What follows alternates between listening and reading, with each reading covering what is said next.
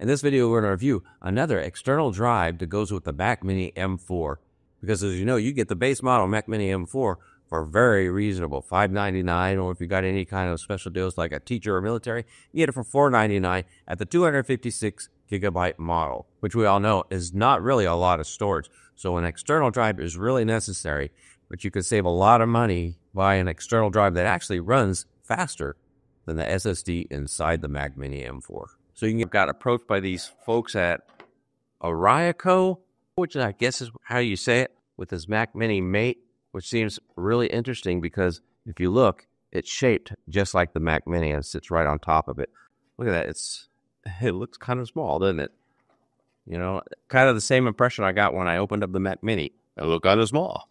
So check that out. Wow, look at that. As you know, the Mac Mini M4 is also a Thunderbolt 4 as well on the back. So this will just plug right into both and give me this fast speed. So that's a pretty nifty little port there. So they give you a short one in case you just want to stack it. And it looks like they give you a long one, which that's rather nice. That's packaged really well. I really like the look. It looks a lot like look at that Mini Mate. It even has the same fan design that you have on the Mac Mini. It's made to sit on top of the Mac Mini, but some I say have been putting it under.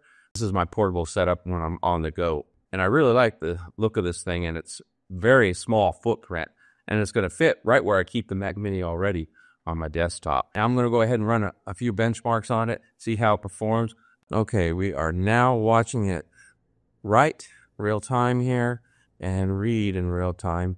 You see it's like writing somewhere between 19 and then reading around 28, 29.